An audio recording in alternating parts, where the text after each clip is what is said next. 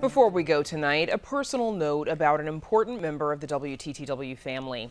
As we mentioned earlier in the hour, Jim Mabie, who served for 20 years on the WTTW-WFMT board and was its chair from 2014 to 2020, died over the weekend.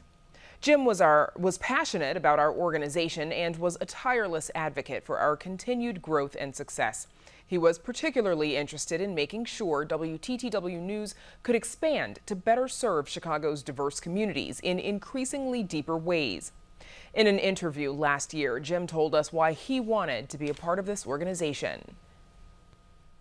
Public broadcasting is essential to democracy and essential to the independent bringing of news and information and opinions to the everyday person. Our sister station, WFMT, benefited from his appreciation for everything from classical to folk music. Among his many other philanthropic endeavors, Jim once served as the chairman of the WBEZ board.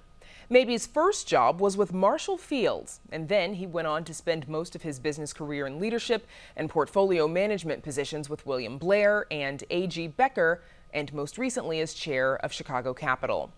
We thank Jim Mabie for his staunch support of WTTW and WFMT, and in particular for his steadfast support of Chicago Tonight. Our thoughts tonight go out to Jim's wife Kay and their children Sarah, David, Martha, and Ann, as well as the rest of Jim's many friends and family. Jim Mabie was 85.